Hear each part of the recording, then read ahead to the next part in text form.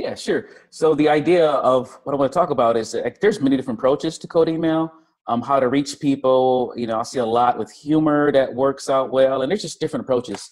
And the approach that I've found most comfortably, or at least consistently, there's this concept that I learned from Dean Jackson. He's like one of the godfathers of internet, who's not a real guru in the front end. Like you don't see him in a lot of events, but in the back end, almost all the gurus follow his stuff.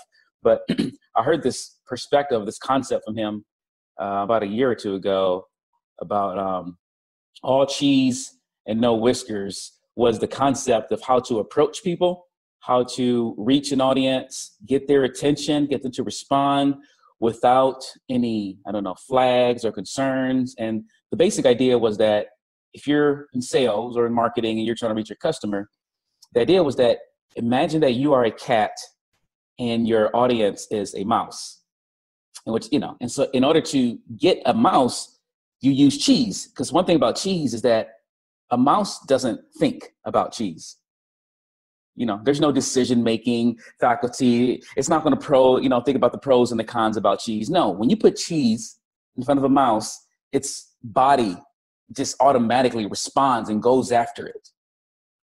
But the issue is that if you show your whiskers, and you're a cat, right? If it notices those whiskers hanging around the side of the room, a flag's gonna turn on. So wait a minute, it might be a trap. And so this approach to email or communication to any client, it's about how can you put in front of them the very core desire that they want. But in that approach, you don't show your whiskers. You don't give any flags that you've got some hidden agenda, that you're trying to get something from them. How do you communicate in that style? And when I heard that method, you know, it made perfect sense.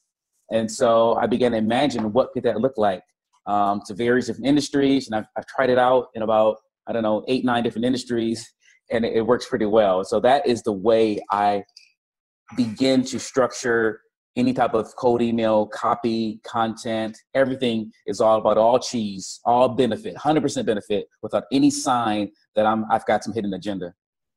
All right, that does sound like it's an email that I would want to open. If it's all about the cheese, like whatever, you know, that thing is that I really want, I don't need to make a decision on, that's going to be a really interesting email that I do want to read. So how do we structure this? How do we set it up? Where do we start? Yeah. So again, it really, when I work with a client, the main thing is, you know, figuring out their business, you know, figuring out what they're trying to offer, what pain they're trying to relieve from their prospect. Again, think about the prospect's business. What does the business run on? Because, you know, the goal is that your service is going to solve a problem. It's going to meet a need that they have. And so everybody's different. So it could be as simple as, like, I do a lot of campaigns in real estate. You know, real estate agents, what they want customers. And so it's like, how do I think about a realtor who has a listing, who has, you know, they're trying to sell a house. So, but again, the idea is not to be too tricky. You know, I don't want to lie. I'm not going to deceive them, but I want to ask a question that's related. So I may just send a realtor a question, because a lot of real estate agents only work for a couple of years. It's a pretty interesting industry that people come and go. They think it's easy. They think you can make a bunch of money real quick. And so my email might say something like, hey, are you still licensed in Arizona? Because I can't sell them my product unless they're still in business. So I might approach it as simple as that. Are you still licensed? Are you still in the business of real estate? And their response is, oh, I didn't say I'm trying to, you know, their response is, oh, wow, this person wants a house.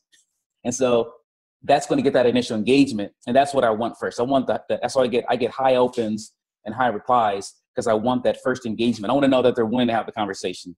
And that's kind of how I do that.